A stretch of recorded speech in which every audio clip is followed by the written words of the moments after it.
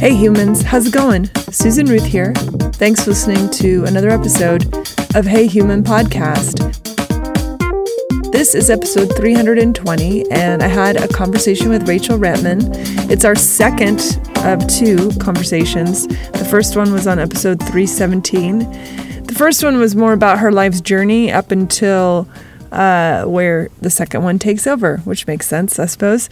The second episode in this two-part series is called The Road to Ayahuasca, and she talks about her turning inward and discovering her holistic self and her consciousness self and how she explored that in conjunction with her healing through addiction.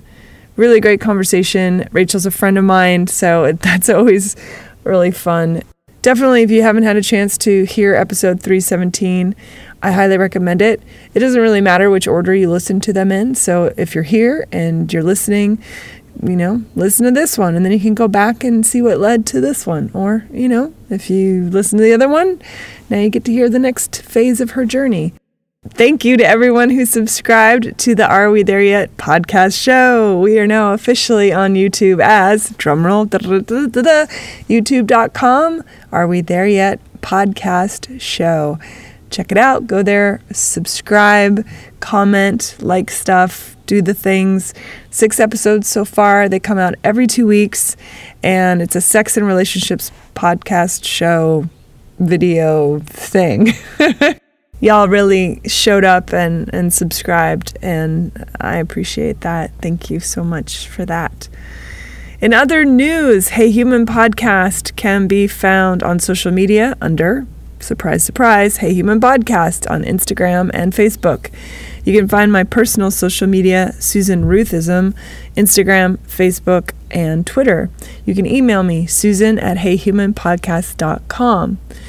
If you go to the official website, heyhumanpodcast.com, you'll find all sorts of stuff.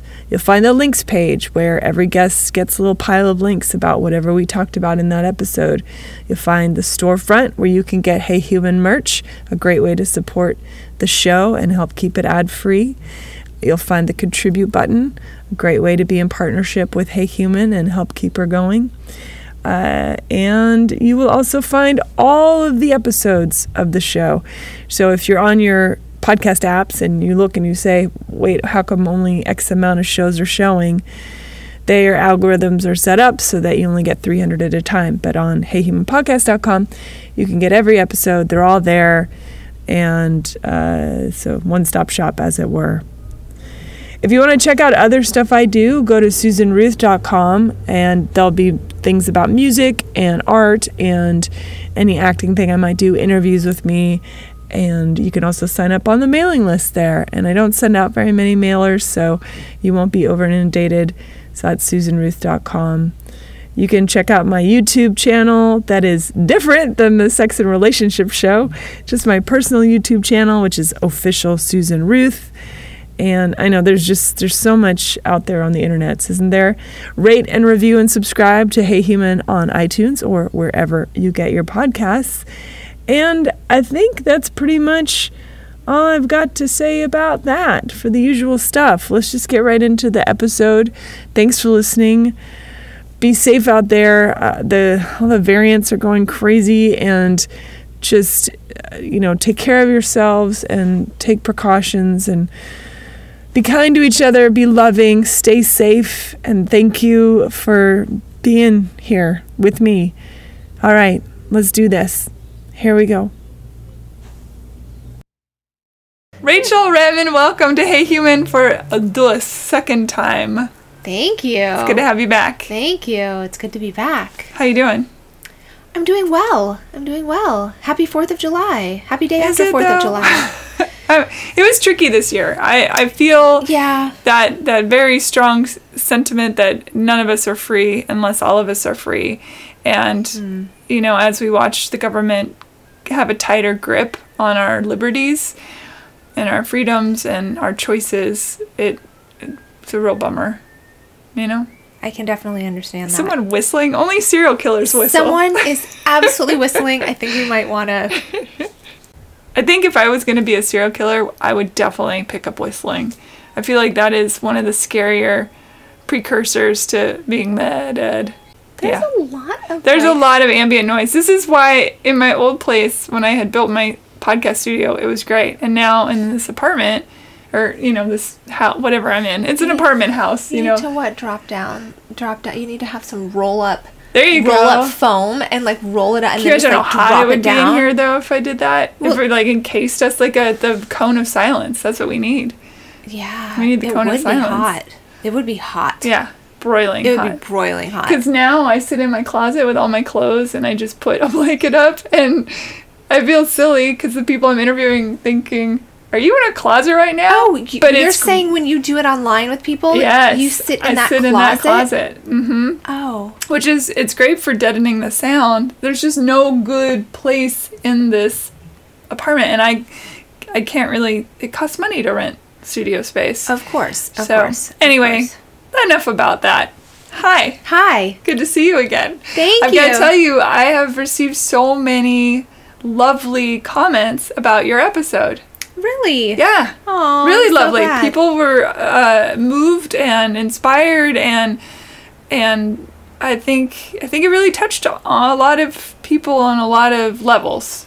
That's awesome. Yeah. I mean, that's the goal, right? The goal that's the is dream. To get out there and see if we can, shake things up a little bit, reach inside of people, tap a spot. We've got millions of spots, billions of spots, infinite spots to tap. So just got to get on in there. Well, let's pick up where we left off. Last we heard from you. Where did we leave off? We left off with you kicking the habit that you had for 15 years. And you were getting ready to move, I believe, or you'd already moved to LA.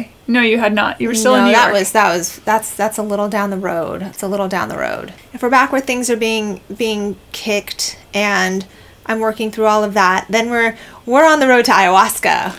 You were on episode 317, the first part of your story, and you were getting clean and getting ready because you really wanted to do this ayahuasca journey. So let's go to that spot. Yeah. So we had talked about how, yes, I'd been on just oodles of opiates for the better part of 15 years, and I had heard of ayahuasca many, many years ago, but I couldn't do it until I was not taking all these drugs. And so somewhere, it filtered out, and then 10 years later it came back onto my radar, and I was still on all these drugs. And then somewhere though, it planted a seed. And that's kind of how it works, right? It shows up and it'll just sort of plant a seed.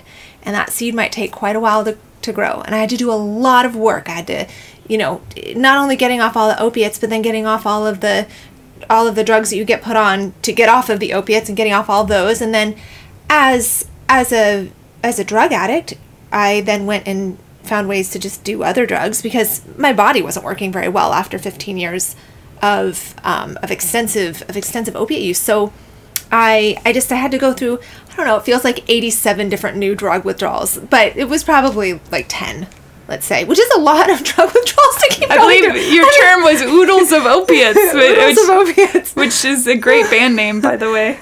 Oh, yes, that is a great band name. I have a couple, I'll tell you later, I have a couple of other really good band names that I've come up with over the years. You know what, I'll just tell everybody. One of them, you know what, if you want to take it and you want to take my band name, anybody out there listening, I will support you. Just let me know and maybe credit me. But Badass Pedestrian is one of them. It's a good one. Yeah, because I'm a pretty righteous street crosser, And Tit Robot. That was the other one. I like that. So I was having a conversation with my friend, and I was actually going off about this guy I knew and kind of just the way that he treats women, and I'm like, am I just supposed to be some big tit robot? And she was like, oh my god, Tit Robot. It's a great That's name. another great band name. Yeah. So we're just kicking that them out. That might have to be the name of the episode. Tit Robot? Why not? I don't know about that. We'll see. We'll see if Tit Robot and ayahuasca end up dovetailing somehow. We'll see how it plays out. Ayahuasca Dovetail, also a good name for a band. Ayahuasca Dovetail. I mean, ayahuasca is really good with so many things. I feel like we could we can on pizza, play that one out. Yeah, just squeeze a little ayahuasca on your pizza and see where you go. No, I actually, for everybody listening, I would not combine ayahuasca and pizza. We will discuss that. That is a no-go. That's a no-go. That's a no-go, ayahuasca and pizza. So after all the drug withdrawals, it was really in service of getting to ayahuasca. And so I had this not vision, but this place that I was going to go, and it's called, so where I first went and drank ayahuasca, it's called Rhythmia. And Rhythmia is a really well-known ayahuasca retreat. And there's a couple of other ones. Rhythmia is in Costa Rica, so it's important to point out that ayahuasca is not legal in the United States, and one must generally travel to another country where it is legal. And many ayahuasca retreats are going to be in Costa Rica. And then, of course, the native countries for ayahuasca. So you've got Colombia, Peru, Ecuador, Brazil. And actually the Church of Santo Daime, which is a religious institution, which is here in the United States, they actually can legally serve ayahuasca. So there are select places in the United States that can legally serve ayahuasca as a sacrament. But overall, besides that, it is not legal. So I had heard about Rhythmia from a friend of a friend, and it became a place that it called to me, and it is, it's certainly considered one of these a little bit more, sometimes people call them like the kind of celebrity ayahuasca retreats.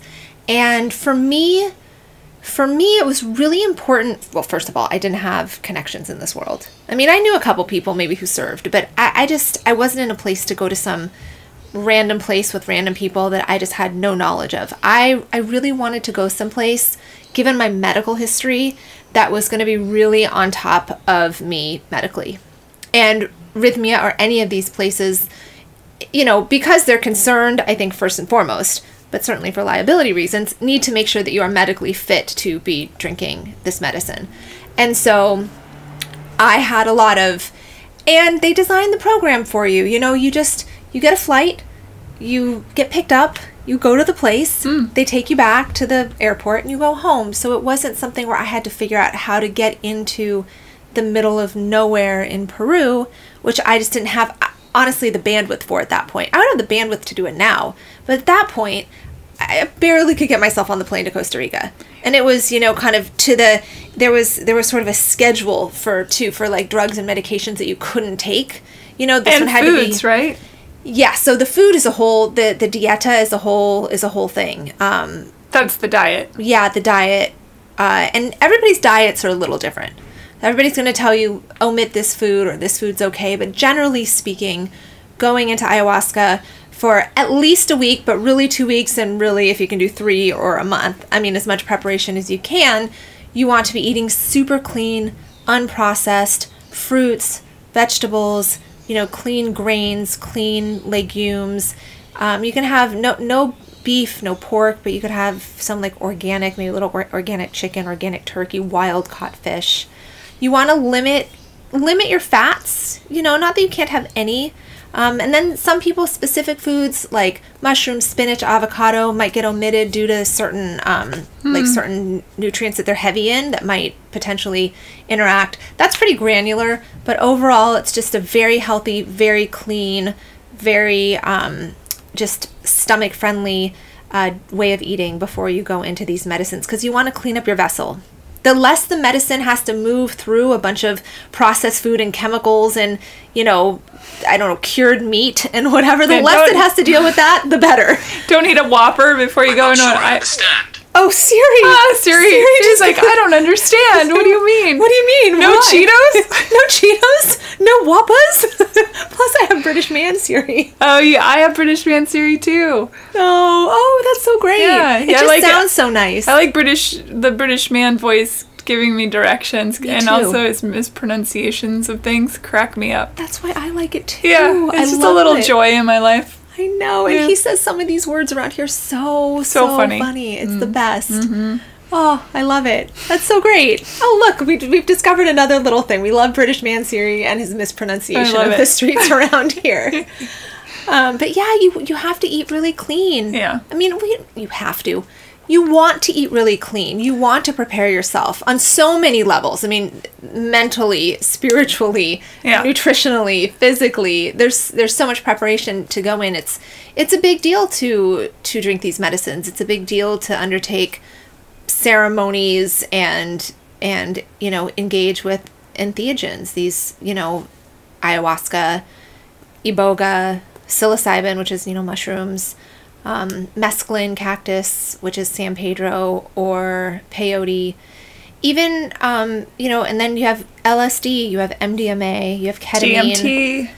DMT is that's an active ingredient too in ayahuasca, or at least I should say, it's not it's the ingredient that leads to the visions and the, and the visionary states typically.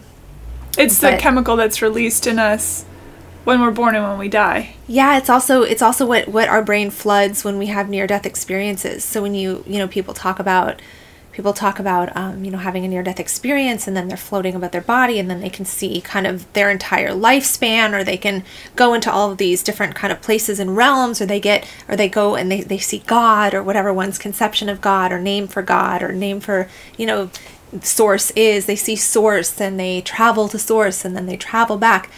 All of that is very ayahuasca. I saw Top Gun 2 when I died. Oh, it was such a wonderful movie. So good. Such a wonderful movie.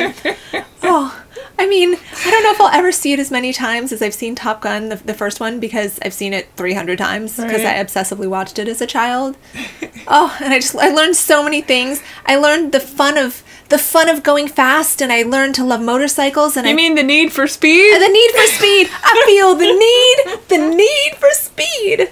Yeah. Oh, and all of those good-looking, emotionally unavailable men. I mean, it just primed me for a really successful life. Yeah.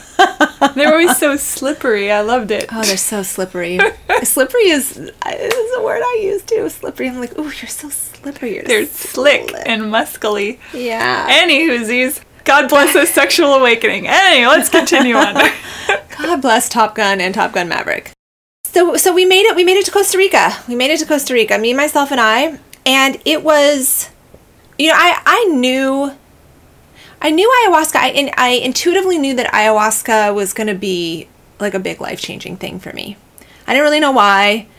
I also did not do a bunch of research on it. I don't want to do it. I mean, I want to do ayahuasca. I don't want to do a bunch of research beforehand because I don't want to taint my experience. Right. And I got there. And so many people are like, yeah, I watched like all these videos and did all this. And I'm like, I did not do any of that because if you do watch any of these videos, one of the hopefully things that it says is this is an extremely unique experience and it will only be your experience and only you will have this experience. Right. In the same way that only you are you, in the same way that your DNA is unique to you. So other people, someone might talk about this concept or that concept, and you may or may not experience that because it may or may not be part of your journey. So I definitely didn't want to get a whole bunch of other people's stories that may or may not have anything to do with mine. There are certainly some themes that I would say, now having had, enough medicine experience to be able to speak on it, to, I'm not an expert, I'm just someone who's experienced it, but there are themes. How many journeys have you taken? I've sat with ayahuasca about 20 times. That's a lot. Yeah. I mean, yes, I do. It is a lot. It's a lot. I think that people, I think most people probably sit with it a few times and are like, okay. Instead of talking about your experience in it as far as like what you saw or what it said to you or how it spoke to you in your body, I'm curious to know how it helped you. Yeah. And I wasn't going to spend too much time or any even talking about what I saw specifically, maybe to make some references for bigger points, because we could sit here for 20 hours while I tell you the immense, amazing things that I've seen in ayahuasca.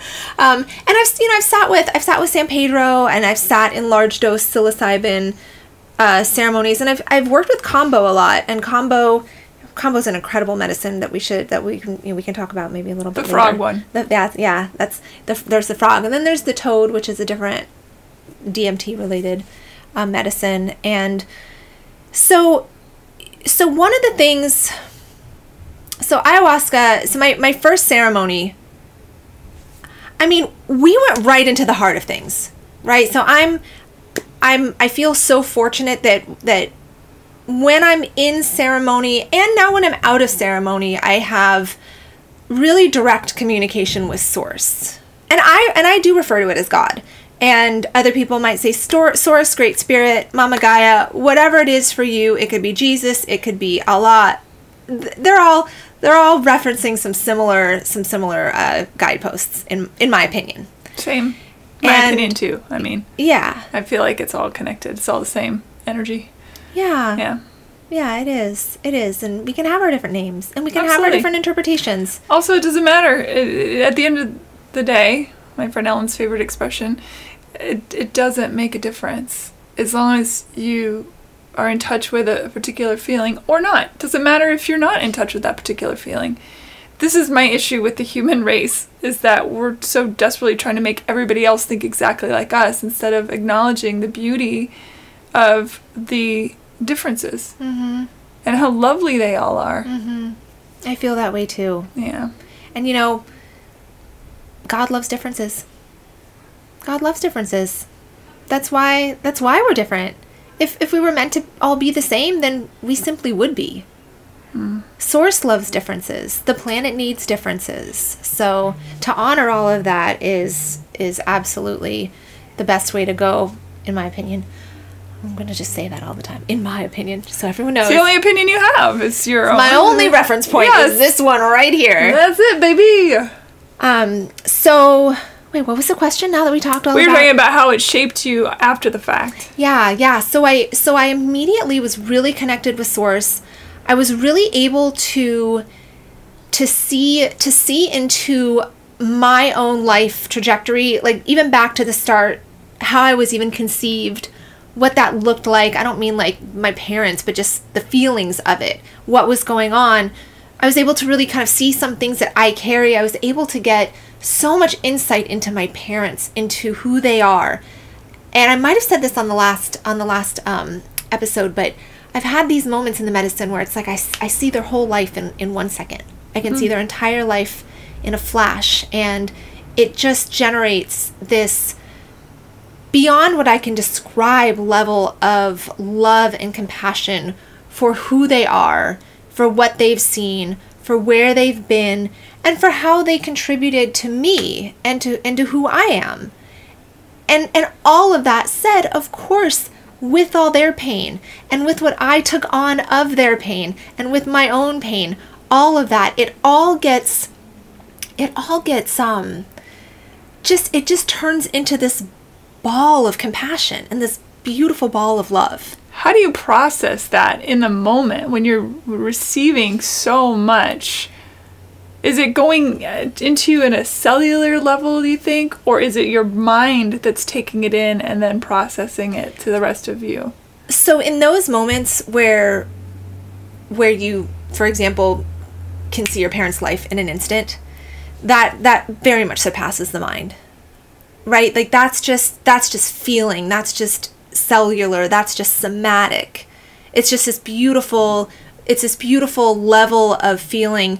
It's actually really contrary in a number of ways to the way I think most of us go through our waking life, which is analyzing every detail and trying to figure it all out and make a mental picture. And, at least for me, having been so trained to have my mind be front and center, those are the moments. It's almost like all of life hits you like a dart was just thrown at a bullseye. And all of life just pours into you in this like split second where you have this level of compassion and empathy and depth and love and forgiveness. Forgiveness is a huge one because I feel that the amount of forgiveness that has been generated by being able to drop all the walls because you're no longer in that space of, well, this happened and that happened and they said this and somebody did this and then everybody did this and then my whole childhood was this. All of that's gone. All of that's gone because at the end of the day, it's irrelevant. And you just get to feel. And if you're somebody who has spent most of your life trying not to feel because feeling was too painful or too hard, it's a lot, but it's extremely beautiful. It's extremely beautiful. There was a lot of, I'd say there's also been reconciliation, right? Reconciliation within my own self of fragmented, broken pieces just being able to come back together. And I mean that on a heart level. So feeling as if, not that my heart was broken, but almost like parts of it were missing and they were able to come back. And a lot of that speaks to self-love and speaks to being able to, or at least take the journey to work on self-love. And there are people in the place that you went to that could help you when you came out of each experience to help you process? Or are they just there for medical assistance? Or? Oh, there's lots of people there to help you process, to provide whatever you need. I've never, in the aftermath of any ceremony, necessarily required tons of processing. I've certainly had ceremonies where I've ended up talking to, let's say, one of the facilitators, which sometimes it's a shaman, sometimes it's a medicine carrier. It's different. Shamans really indicate, a shaman serves ayahuasca, a medicine carrier serves ayahuasca.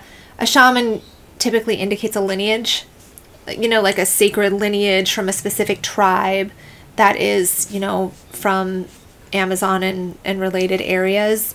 Whereas, say, someone else I know who serves medicine, they might refer to themselves as a medicine carrier, because for all of their incredible, depth of experience and ability to serve on a completely wonderful, next level, beautiful way, they're not shamans. They're not technically shamans.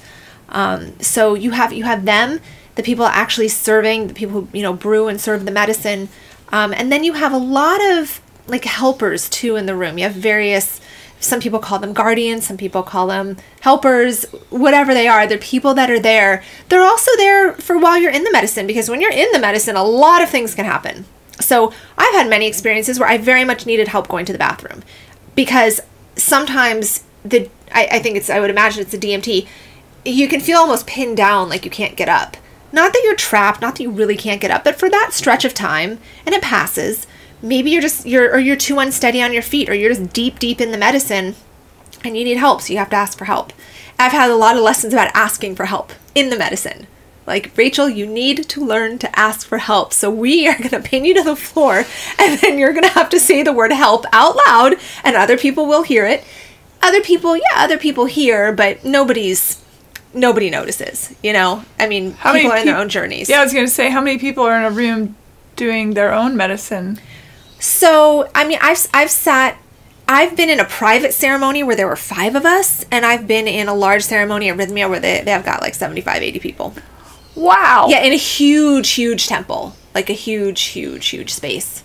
So, and then I've been in between. I've been in ceremonies where there's in the 20s and the 30s and the 50s, whatever. Wow. Yeah. So it's a really, there are many different ways to do it. There's not one way to do it. And one of the things that is really important to say, especially as someone who came from addiction, is that in my first and also my second ceremony, so when I went to Rhythmia, I drank four times in a row. I drank ayahuasca on a Monday night, on a Tuesday night, on a Wednesday night, and on a Thursday night. And in that first ceremony, it was half the ceremony was spent like rewiring my brain. And I knew what was going on. I was like, oh, the little minions are going up behind the supercomputer, and they are reconnecting all the frayed wires that the last 15 years disconnected and cut and short-circuited. And I knew it. And it was really wild, because, and I could feel it. I was like, wow. And I mean, since then, like, I haven't wanted to touch, I just haven't wanted to touch opiates.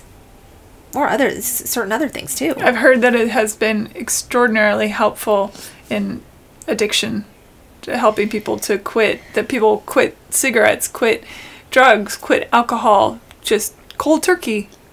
Yeah, I think that can happen. I think that can happen, and has happened for sure.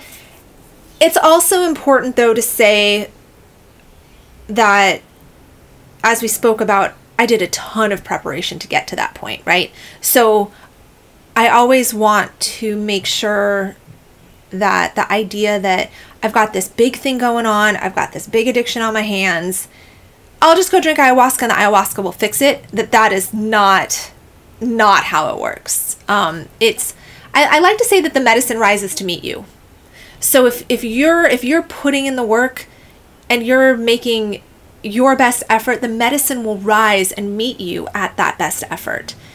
It's a very intentional experience. You can't just go willy-nilly into it, is what you're saying, I think. Well, you can't just go willy-nilly into it, but it's not there to fix your issues, is what I'm trying to say. So sometimes we think like, oh, I'm going to do this thing, and then like my problems are going to disappear. And I'm just saying that is not how it works. But that's the American way. I know, but that's the dream. I'm just going to take this pill and everything's going to be better. Wait, no, that's not quite how it works. So I want to make sure that I put that out there. Sure. Because I think that can become a misconception that people have, that it will just fix everything. It will work with you alongside your own hard work, and also alongside preparation, and then alongside integration. And I would be remiss if I didn't speak about integration. And integration is just referencing what you mentioned earlier, which is that a lot of stuff comes up. Are there people there you said, are there people there to talk to you afterwards? Are there people there but do you have support, whether it's, people, programs, whatever it is, in the weeks after, in the months after? I mean, it's a like anything that's going to change your life or potentially change your life, it's a long process. And integration, dare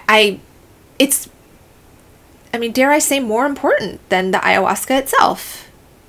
It's more important because if you're going to go and have a peak experience, well, if you're not going to do something with it or process it or look at it, then in a way, what was the point? And I would never say, well, what's the point of drinking ayahuasca? There's always going to be a point, but I imagine that damaging things could even happen if someone goes and looks at so many things and doesn't have any support after.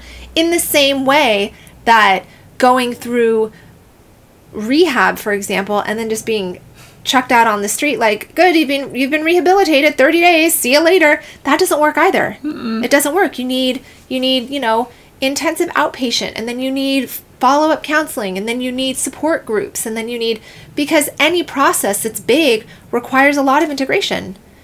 And it's also a lot to see some of the things that you see. I mean, for me, I got to learn a lot about my childhood in different, more somatic, more heart-centered, more feeling ways, but that was a lot to deal with. It was a lot.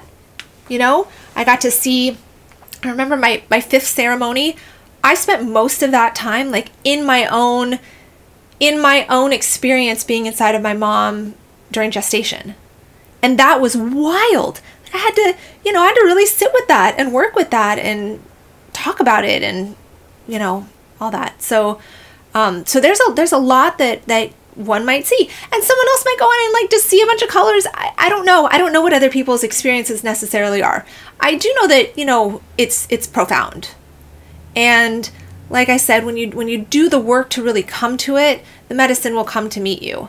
So I know that we're living in a time where psychedelics are really, they've become, popular, and it's almost like an Instagram thing. And sometimes I think, gosh, do people have like the psychedelic checklist, like ayahuasca, check, psilocybin ceremony, check, LSD, check, combo, check, whatever, bufo, check, all of it. What's that one? Oh, that's the one. It's medicine from a toad. It's also DMT. It's a specific type of DMT called 5-MeO DMT, and is that why toads always look like they're smiling? Could be. They just have like they're just constantly... They're just out of their minds. They're out of their minds. Love it. Yeah. So, are people just checking the boxes? Or, is it a yo bro, let's drink ayahuasca Saturday I think there night? is that. There is that. Of course there is that. But hopefully the intentionality, is that a word? I don't know. That the intentionality, there it is, that is the thing that will drive most people, and not the hey bro, check off this list. What happens now? You've done the event and you come back. Yeah. How does your life unfold for you after that experience? So I came back to New York City, and I think one of the first things I was living in New York at the time, and one of the first things I noticed, I was like, I really like New York a lot more.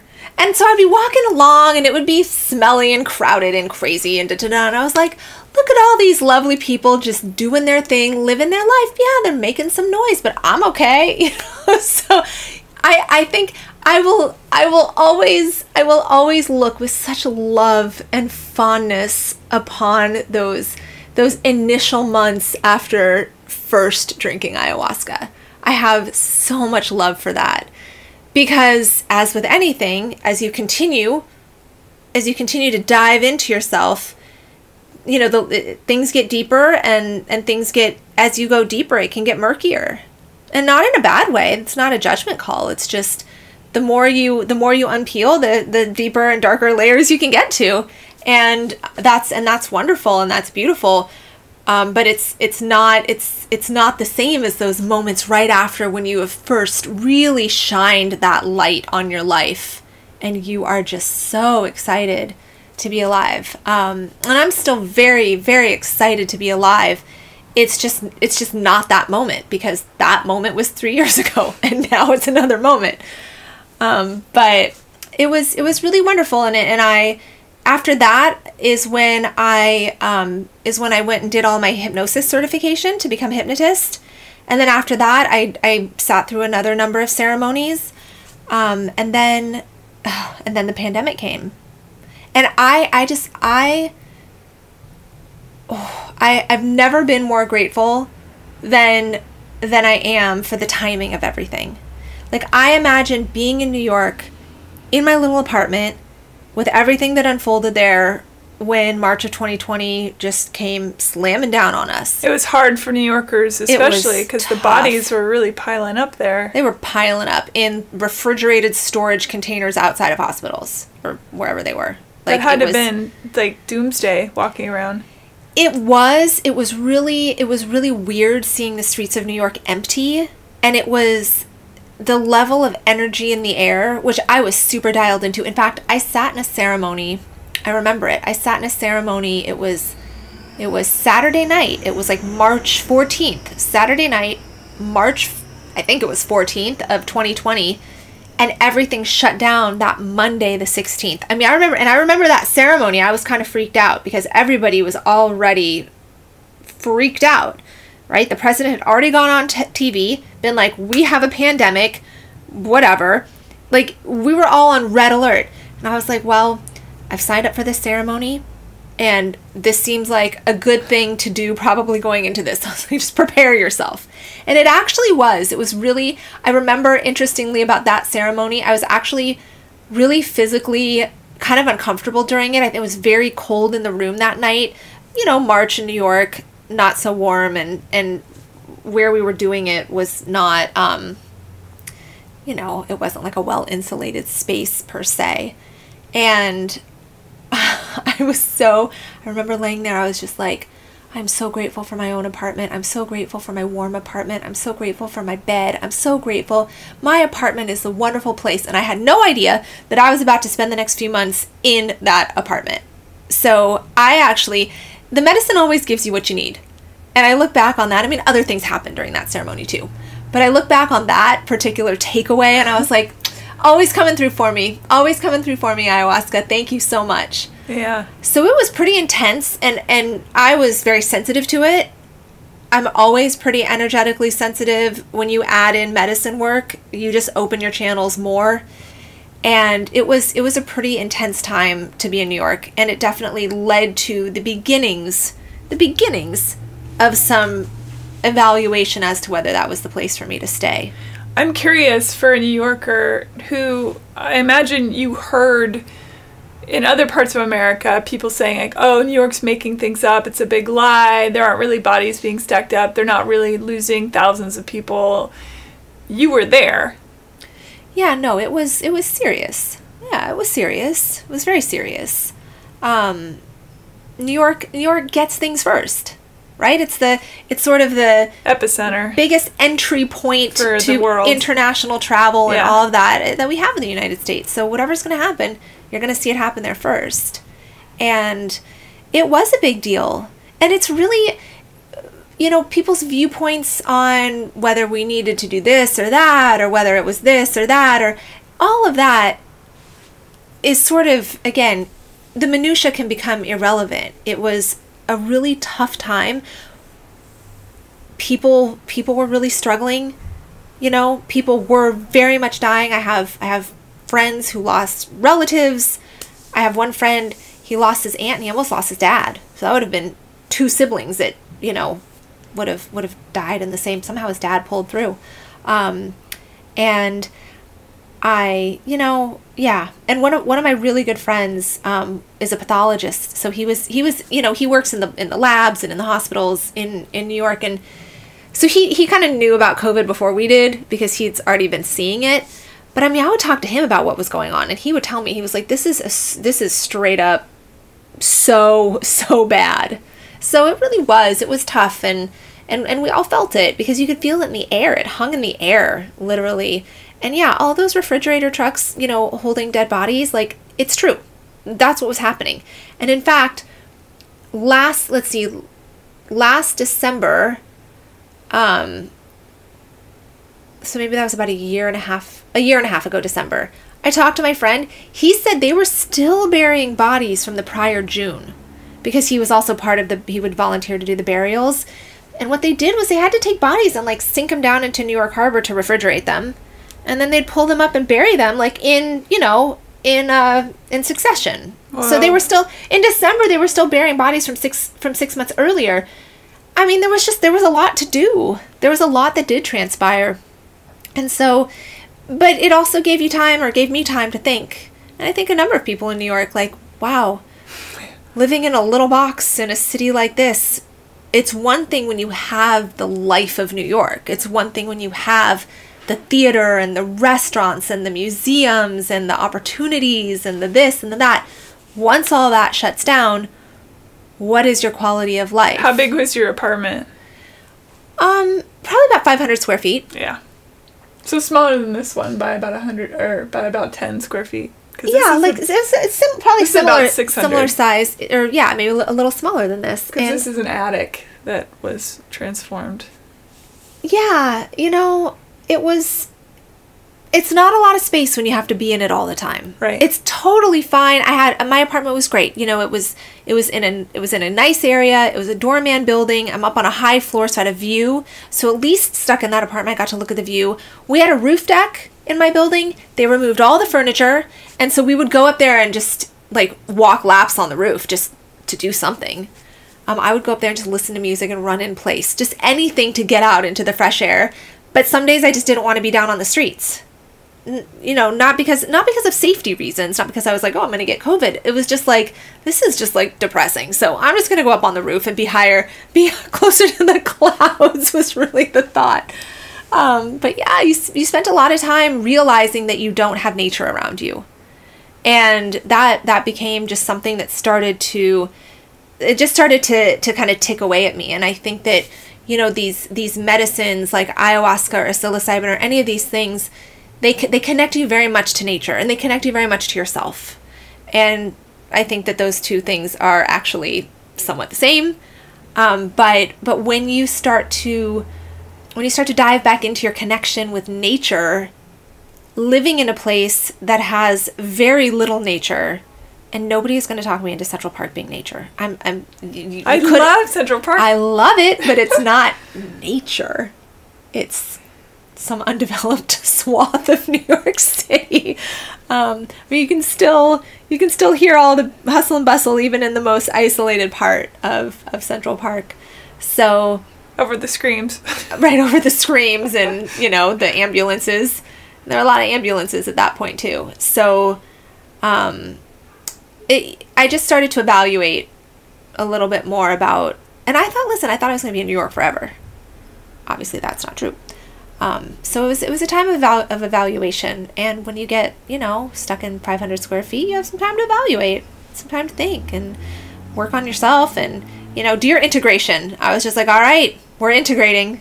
We're just going to integrate all this stuff, reach out to people, reach out to healers, reach out to resources, you know, practice my own resources, right? Practice I didn't have the phrase, or the phrase coined at that time, but energy of the redwood. I mean, I just thought of that, you know, more recently, but without knowing, I was practicing, you know, the energy of the redwood, right? Being within oneself, being strong within oneself, being able to understand that one is part of community and also stand tall on one's own. So that was really good redwood energy practice. Yeah. Being on your own at that time. So you felt yourself being drawn to the West Coast. Yeah, so some other things, I ended up, over the summer, I came and spent some time, you know, back in Portland and Seattle. And then I decided, I was like, you know what, I need to not be in New York for the winter. And my plan had been to return to New York, but I was like, I need to go other places for the winter. And so I gave up my apartment, packed up, left New York, went and stayed with a couple friends, spent some time in Mexico, and then I ended up in DC for a little while, which was super random, but it was good. And it was in DC that, and this was last February, so almost a year and a half ago, that a friend of mine asked me, she said, we were just having a conversation about what to do and next steps and wellness. And she said, where is your wellness best served? That was her question. You know, and the question wasn't, where do you have the most clients? Where do you think people most need you? The question was, where is your wellness best served? And immediately, intuitively, I was like, back on the West Coast. It's like a voice that comes up from within. And so at first I was like, oh no. Oh no, I heard that. I can't ignore that. And it was kind of like, oh no, because I was planning to go back to New York. I was already thinking, maybe I'll live in Brooklyn instead of the city, et cetera, et cetera. And it was just this huge redirect. And then I came out to LA to go to Joshua Tree to sit in a retreat and to sit with some medicine. And ayahuasca again? Yes. Yeah. And when I was there, it just became more apparent that LA was the place I was meant to come. And then I was just walking around here, and it was as if the ocean put her hands into me and said, you have to come live right next to me for your healing. And I said, well, all right, that seems like a pretty direct, just a direct direction to follow. I received my marching orders. So I moved out here last April, so a little over a year ago. And I knew exactly what neighborhood to come live in. I walked around. I knew I wanted to be by the water. So I was like, okay, Venice, Santa Monica, and I triangulated into where I am and where we are. And it was really, though, it was the first time I've ever moved somewhere in my life, that I've ever moved somewhere like really following my purpose, really following what my intuition is telling me and what I know I'm meant to do. I feel like I've moved a lot, but it was always some version of, or on a continuum of, anything from I'm actually trying to maybe leave somewhere to, well, I don't know what to do. Let's see if this maybe works. It was something in that ballpark. And this was the first time I really had a great, positive forward momentum that felt really guided. And it's interesting because LA is the last place I thought I would ever come back to, because I lived here during some pretty rough months of, and I think I referenced this in the last podcast, of all the drugs getting pretty out of control. And I was like, oh my God, I'm going to die in LA. I'm going to die in a West Hollywood apartment. And I was like, I'm never going back there. Like, I'll go back there to visit if I have to. I'm never going back there. And when it came time to come back, I was like, okay. I see the kind of divine, cycle of my returning to a place that held so much, just so much energy. I don't even want to call it negative energy, but held so much history, like fear and loathing. I mean, right? Yeah. Like that fear and loathing, I was almost like afraid of LA. I'm like, LA is a place where people go and die, So, it was really interesting to end up back here, but here I am. And it's you know, it's been of course it's been sort of a bumpy road, but a beautiful road. And roads are bumpy. That's kind of the nature of a road that we lay ourselves. Right? I'm not a big, you know, I'm not a big huge machine that lays flat concrete. I'm digging my own road, building my own road, so it's got some bumps. But here I am, you know, and I continue to do medicine work, although it's been a little while since I've sat with ayahuasca, and she's really directed me to be in the here and now with myself without her. And it might sound funny to refer to her as a she, but it's a her. And the spirit of ayahuasca is very much feminine, just like the spirit of psilocybin is generally considered more masculine. San Pedro too is considered like a grandfather medicine, as opposed to ayahuasca, a grandmother medicine. For a lot of people, we have a voice in us, pulling us one way or another. And we've talked about shadow and light, you and I, a lot. And I think it's an interesting battle that takes place sometimes within. And I'm just considering what might have happened should you not have followed the light voice instead of the shadow. And instead, what if you had followed the shadow voice? And I wonder if the light voice is inevitable for some people and shadow is inevitable for others. Meaning that you would have found your way into this spot regardless, even if it had taken you a few extra years. If it was always going to happen. I think about that stuff a lot. When I got here, for example, I would come here to write music, songwrite, and every time I touched down, it felt so grounded and so much like home. But I ignored that for about, I'd say 4 years, because my fear was bigger than my desire to feel that grounded, or, you know, to make that leap, because, you know, I was well rooted in Nashville, had a house, had friends, had, you know, I would say a simplicity of knowing what's next. And so it was scary to just pack up everything. And the decision was made in such an interesting way. And I can't remember if we talked about this on the last one, but it went like this. I finally one day woke up and thought, I'm going to sell my house and move to Los Angeles. Like, it just decided that. And that afternoon, my next door neighbor, Skylar, who's a dear friend, came over. And I said, Skylar, I think I might sell my house and move to Los Angeles. He's like, oh, wow. And I even started packing, even though I just started putting things away and started looking around like, oh, what can I get rid of? Got rid of a lot of stuff before I moved. The next day, Skylar knocks on my front door. I open it and he says, I'm going to buy your house. So I spoke it, and within 24 hours, it was a reality. Right. And then all of a sudden I was living in, after a very large garage sale, I was living in Los Angeles.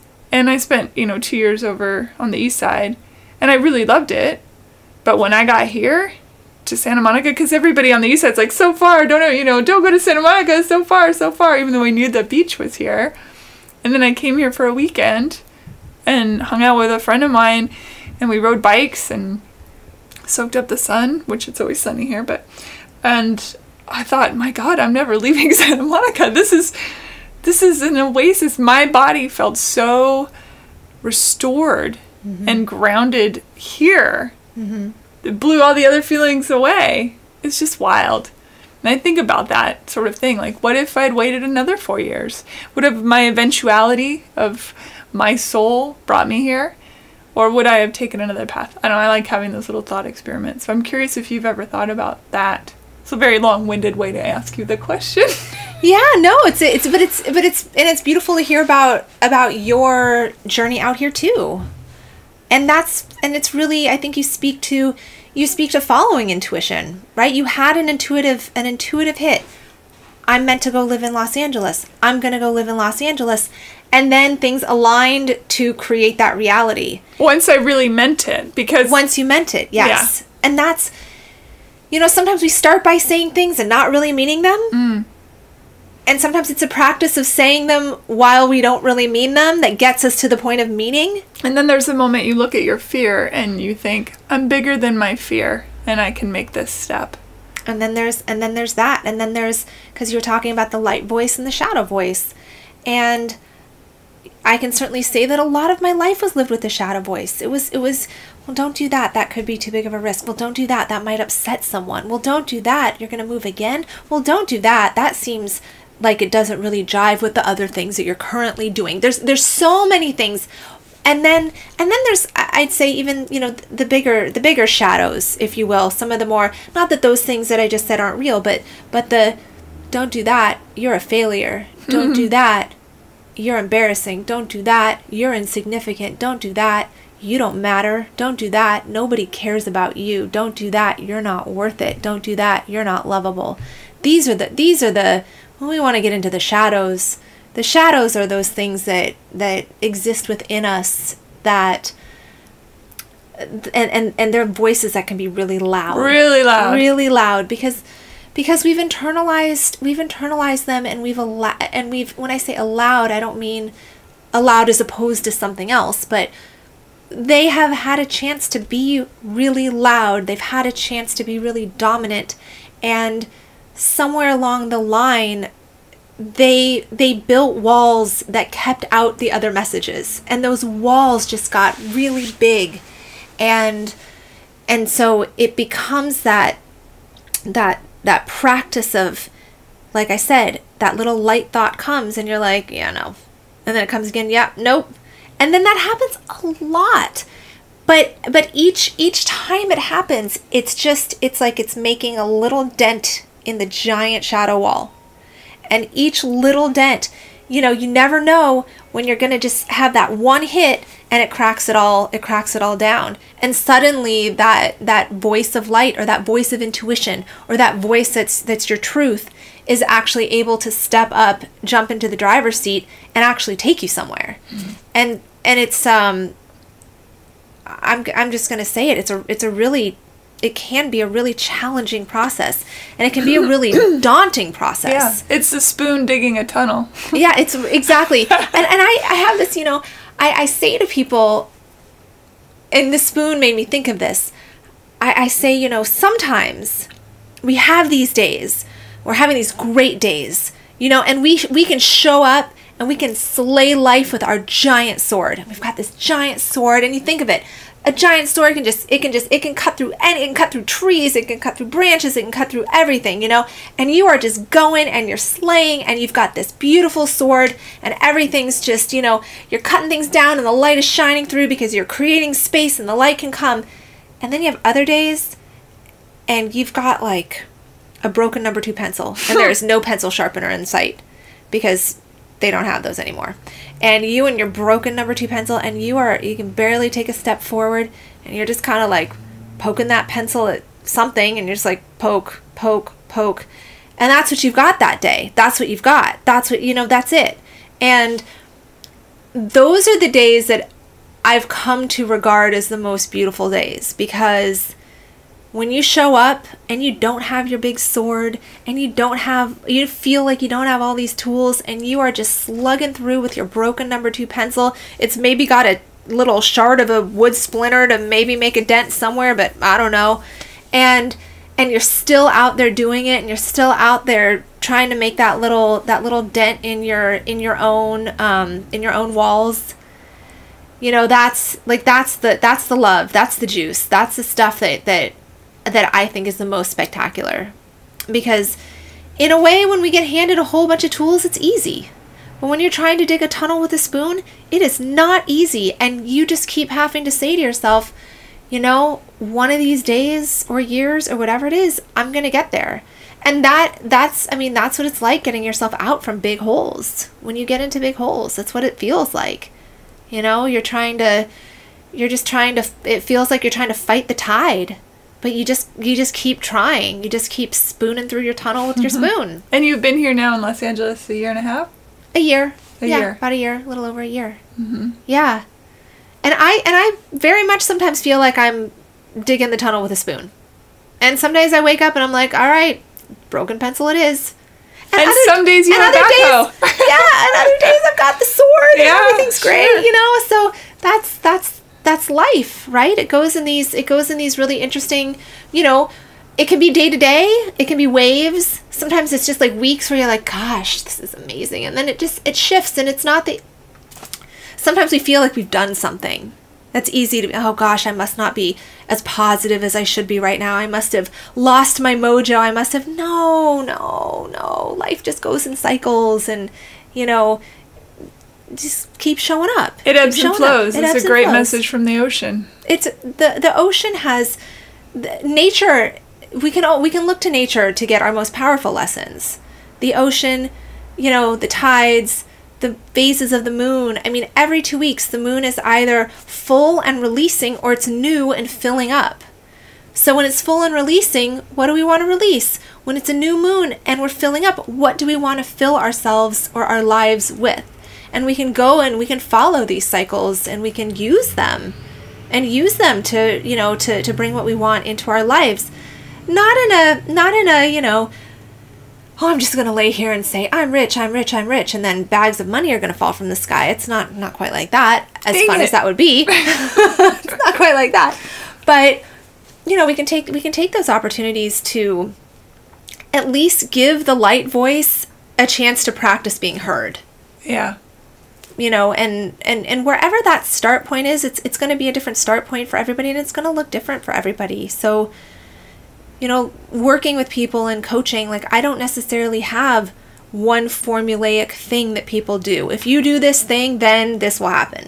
It's not like that. Each person's going to need something a little different. Different tools are going to resonate with different people, and people have, of course, different reasons for why they're there in the first place, and why they want some guidance in the first place. I guess one thing that I would say that I do my best to follow is to create the space for people to figure things out themselves.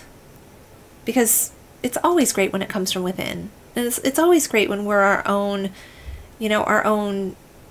self-efficacious leader. And to know that you're not abandoned in that moment either. Right. You have support from someone, and you have support from yourself. You have support from something or someone. It reminds me of, have you read Screw Tape Letters, C.S. Lewis? Mm-mm. It's fantastic. And there's one section that gets me every time, and it's, so the premise of the story is a demon is training his nephew how to be a demon and how to take over human souls. And of course their big nemesis in all this is God. And obviously C.S. Lewis was very much into these sort of things. And anyway, there's this one section, and Screwtape is telling Wormwood, his nephew, he says, there'll be a moment where man thinks he's alone. And he's set out on the path, and he's walking on the path, and he's going to stumble, and he's going to fall, and he's going to have to pick himself up, and he's going to feel like they never use God's name because, they're demons or whatever. It's like he has abandoned them, and they're going to think that he's abandoned them.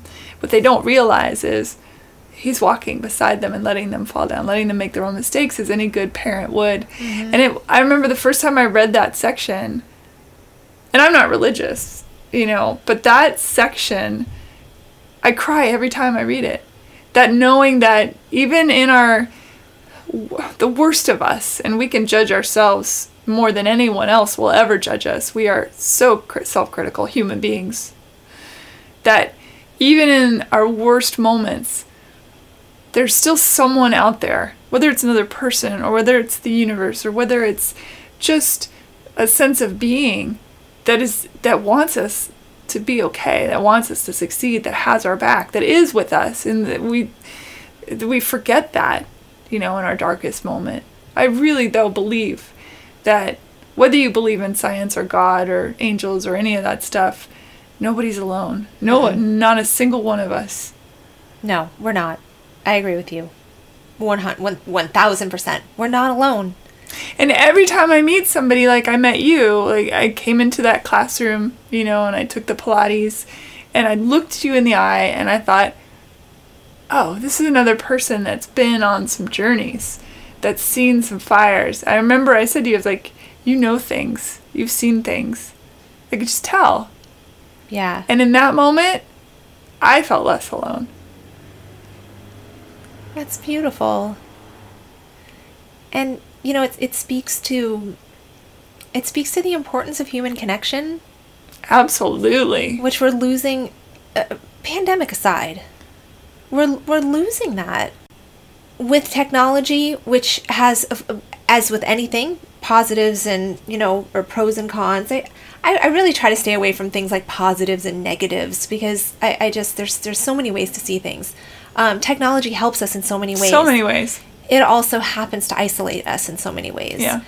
And one only has to look to a local bar or restaurant to see all of these people that are there together but on their phone on the street. And I see people. It makes me so sad. It makes me so sad too. I see couples, friends, groups, whatever, at a table together on their phones. I'm like, well, if you're here with someone, why not talk to them? I mean, if I was just going to be on my phone, I could go by myself, right? Mm. So I think that with the increasing amount of time that we interface with a screen, I think that there is more and more need for human connection, more and more need for those touch points where you get to look someone in the eye and go, you've lived, you've walked through fires, I see it, I can see it in your eyes, I can feel it. Mm-hmm. It's life affirming. It's like I'm a human being and I'm living life. And that life goes in a lot of different directions. And there's a human being and I feel like they're living life, and that life has gone in a lot of directions, and we need that. You know when somebody has also been through some shit, you know? Yeah. And this is my challenge to anybody listening. And you don't have to do it all the time, but just pick one day, one night, go to dinner with your friends and leave your phone in your car during the dinner and just be there in the moment and see how that feels, you know? See how it feels. Just be in the moment. Yeah. Yeah. Even, I mean, there's places here, if you go up into the canyons and stuff, where there's no cell phone signal. Like, oh my gosh, I can go on a hike for 2 hours and, like, no one can get to me? That's amazing. Feels good. I think there's probably lots of places in the country where there's no cell phone service. But you can facilitate that for yourself, too. And I'm not judging. I mean, I'm on my phone and stuff, but it does feel good to be present. It does. And it also, you know, for... You know, not to get into too many health and wellness things, because we could do that all night. But it's really good. We know it's good to put your phone down, let's call it an hour before you go to bed. It's also really good not to pick your phone up for about an hour after you first start to wake up, because you go through your phases, right? Your brainwave phases, right? Just as you want to slow yourself down from your day to go to sleep, it's the same process on the way out. I have an issue with that. I definitely need to be better about that. Oh, me too. Especially, too, because people will send you all sorts of horrible news. You know, you wake up first thing to tweets or to texts that are like, oh my God, you see this terrible thing that happened? And you're like, fuck, that's how I'm starting my day? Well, that and our alarms are on our phone, so it tends to be... But that aside, like, you could turn off your alarm and then just not look at your phone. Because what happens is...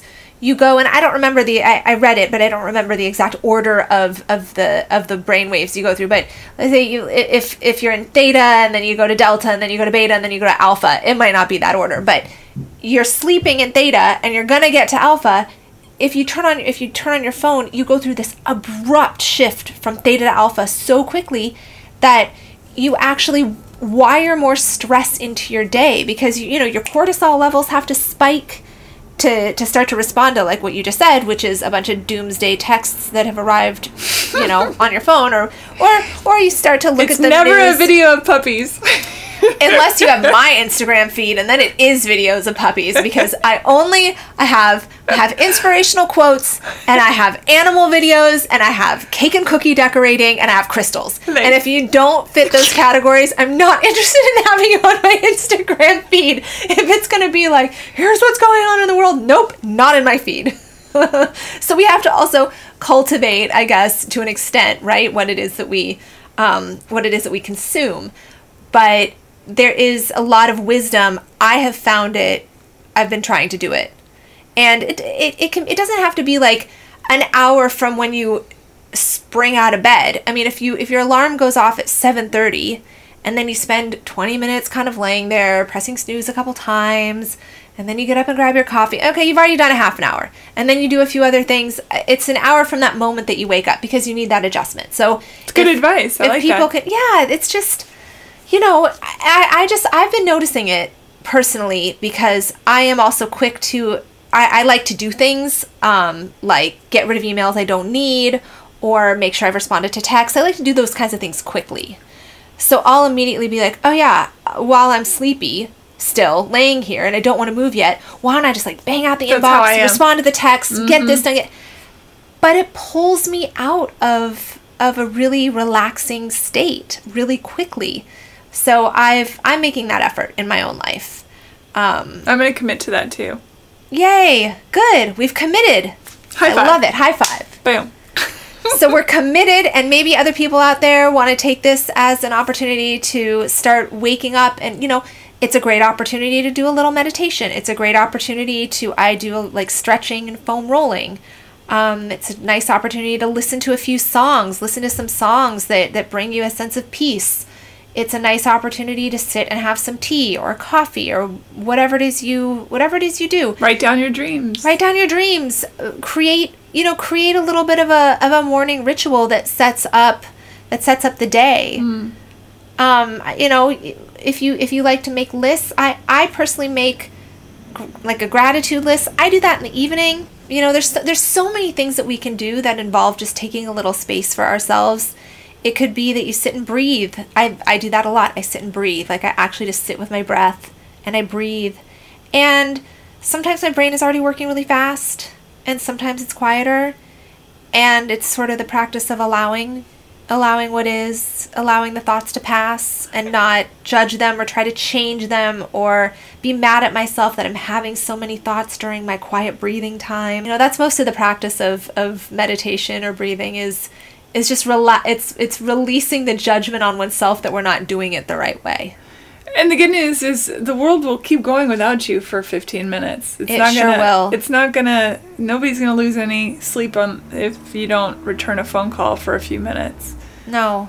Unless it's a bona fide emergency, then of course, obviously. We're not talking about emergencies. Yeah. We're just talking, as far as regular day-to-day. Yeah. No, everything's going to be fine. Everything's going to be fine. And, for that matter, when people aren't feeling well or have something really going on in life, everything's going to be okay if you need to tap out for a week or for a month for that matter. Like, work is going to be fine. They will understand. People are going to be fine. They will understand. And I have to work with myself on this too in terms of that fast response time that I always like to, adhere to. But it's okay to honor oneself and to honor one's needs and to honor one's wants and to listen to the body and to listen to the heart and to not always feel like life is being lived for the sake of responding to someone else's whatever it is. Because people are always going to shoot you a text, shoot you an email, call you, whatever it is, at a time that might not be good for you. They don't know that. But it's this feeling like we have to always respond immediately. And almost like people expect the immediate response. I mean, it's just stressing us all out. It stresses me out sometimes. Mm-hmm. And I just have to step back and say, whoa. And also to know that if somebody doesn't get back to you right away, that's also okay. That's also okay. To breathe through that. Yeah. Because that you don't know what's going on their end. We don't know what's going on for someone. And how many times have we've all done it, myself, I'm sure you text someone and you're like, oh my God, they haven't gotten back to me in 15 minutes. They hate me. Yeah. And it's just like, God, they don't hate you. They're busy or whatever. Or they're trying to not be attached to their phones all the time. But it doesn't have anything to do with you. No, of course not. And so and that goes to a really wonderful book. I think I mentioned it possibly on the last one, but it's called The Four Agreements. It's an a great book. Old book, but the Four Agreements they're very simple. Not necessarily easy to do, but the agreements themselves are simple. the 4 agreements are as follows. One, most, I think, pertaining to what we were just talking about, which is, well, 2, which are, 1, don't make assumptions. Never assume. Don't make assumptions. And 2, don't take things personally. Right? So those 2 pertain to the communications, right? Don't assume that somebody's got something going on, they hate you or whatever. And don't take personally that they haven't gotten back to you in a certain length of time. And then the other ones are be impeccable with your word. Be impeccable with your word, and always do your best. And always do your best, back to the whether you have a giant sword or the tiny broken pencil. Either way, you're doing your best. You're doing your best with what you've got at the moment. Just try to do your best with what you have at the moment. Be impeccable with your word. You know, words, we think of that, I think often, or I thought of it as, what am I saying to people? How am I coming across? But being impeccable with your word has to do with that, but also, what words are we saying to ourselves? Those are the words we most hear, right? The words we most hear are the words that we say to ourselves, the thoughts we have towards ourselves. And that is also very much the meaning of that, right? To be impeccable with your word is to be, be thoughtful about how you talk to yourself. That's probably one of my biggest ones. Like, one of my biggest, not obstacles, but one of the biggest, things that I get to contend with in life is that over the years I developed a pretty harsh inner voice. Judgmental towards me, harsh towards me, highly critical towards me, critical of what I'm doing, critical of what I'm saying, very critical of how I look. I mean, there are things that I developed, and I have to be pretty vigilant and pretty on top of the way that those voices run. There's all the obvious things, right? The obvious ways that I might talk to myself that are just self-deprecating in a very apparent way. But there's a lot of little things that when you start to tune in, I'm just like, oh my gosh, wow, you have a lot of stuff that you throw at yourself. A lot of stuff that you're left to field. That you would never say to another person. That you would never say to another person. That you don't think about, you don't think about that, with respect to other human beings. Why are you thinking about that with respect to yourself? Yeah. So that's a really interesting process to engage in. Excellent book. One's own self-talk. Yeah. So yes, the 4 agreements, highly recommend. There are other books by the same author, but that's a great place to start, and it's a quick read. It is quick, and every time I reread that book, I discover a different passage, which is weird because I've read it so many times, and I think, how do I not remember that line before? I've never read that line before, even though I've read it a million times. It just didn't speak in the moment to me. And that's the beautiful thing about rereading things, is that you get a really different message each time. In Judaism, the conversation is, oh, we read the Torah every year. Like, every year we read this Torah portion again and again and again, this week, that week. Why do we do this all the time? Why do we repeat this stuff all the time? Well, there's a number of answers, and I'm sure many more than I can even think of. But one is that you get something different out of it, because you're a different person each time you read that. So there's always something new to learn. Yeah. There's always something new to learn. Amen to that. Yeah. Yeah. So, Rachel, you're awesome. Thanks. I feel like we could probably do a part 3 one of these days as well. We could do a part 3. We'd have to figure out what we want to have that. You're gonna have to start your own podcast and just have me on it. That would be really cool. I have some ideas for podcasts, so we could certainly talk about that. You should start one. There's not enough podcasts in the world. Well, I was gonna say, and you know what? I will go ahead and say that one of my own limiting beliefs, that is another thing that I work with, is this conversation is a perfect example. You should start a podcast. Oh, there's so many podcasts out there. Who wants my podcast? But yours is different. Sure. But I thought that was a perfect example to share a limiting belief that I think a lot of people could relate to. I do that with my fitness nutrition. Like, people are like, you should make Pilates, videos and post it on Instagram, or, well, gosh, you do all this beautiful cooking. Take pictures of the food and post a recipe. I'm like, so many people are posting food photos. Nobody wants my food photos. So many people are doing Pilates. Nobody wants but you know what? Everybody's just doing it. Okay.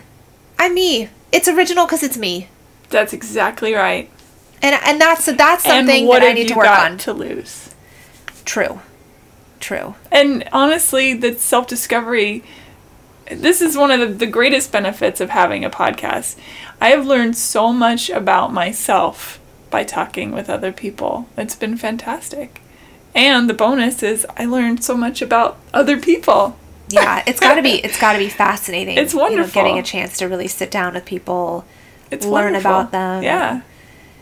So yeah, it's an interesting journey of going from, where we are to where we find ourselves with so much, hope and desire to see where that goes. I'm certainly very excited to see how things continue to unfold, whether I remain in LA or not. I have no idea.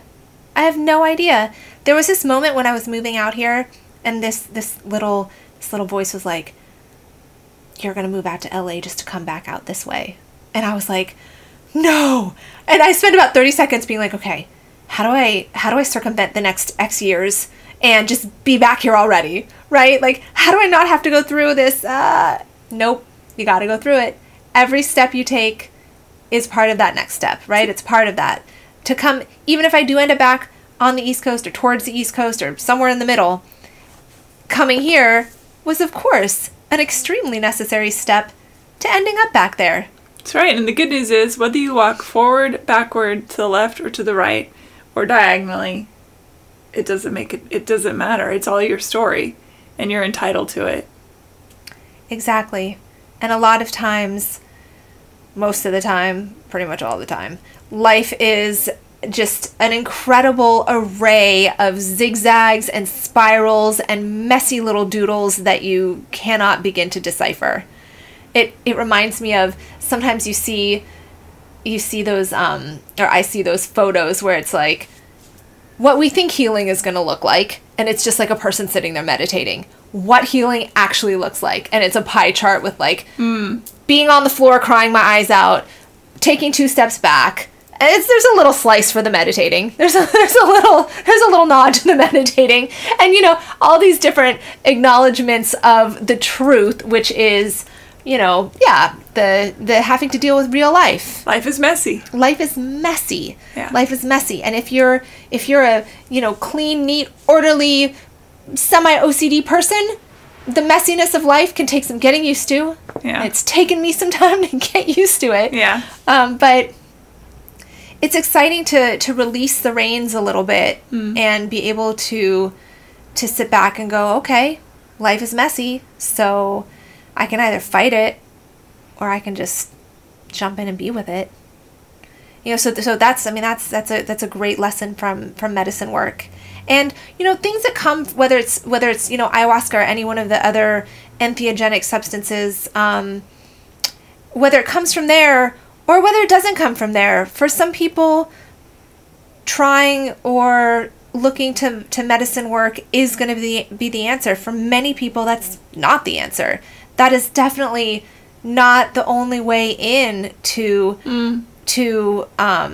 moving forward in a meaningful way. That's not the only way to work with addiction. That's not the only way to work with PTSD or depression. There are so many ways that also might not necessarily have to involve just traditional being medicated by Western drugs. And by the way, sometimes those are also necessary and extremely helpful, as long as that's been determined. I would never tell someone, oh, just don't take medication. That's because for some people that's exactly the right thing to do. I am concerned, based on my own personal experience and general statistics in the world and general trends in the world, that we, at least in the United States, are very quick to medicate, as opposed to using the many other tools and remedies and solutions and ideas and trajectories at our disposal. And that's the thing that I find worthy of caution. Not that there's some strict don't do this or do this, medication bad, non-medication good, not at all. But just how quick our society is to be like, oh, you have a problem? Yeah, take this. when we're just addressing symptoms and we're not addressing causes, and Band-Aids for bullet holes. Band-Aids for bullet holes. And it's tough. It's tough because people have a lot of bullet holes these days, and we can't keep putting Band-Aids on bullet holes, because at the end of the day, we're not stopping the bleeding and people are bleeding out. That's right. Tell people again how to find you. Yes, you can find me on Instagram. It's just at Rachel Rettman, RachelRettman. Same thing on Facebook, just Rachel Rettman. And then my website, also, rachelrettman.com. And I'll put links on you'll put links, and we can we'll put some other links from things that we've talked about. Heck yeah. Thank you, Rachel. Thank you for listening, everyone. Stay well, stay safe, stay happy. That's a lot to ask for. Stay safe. Stay safe, and may we all feel loved. Absolutely. Thank you. Yeah. Thanks, everybody. Bye. Rate and review Hey Human on iTunes or wherever you get your podcasts. Thanks. Bye.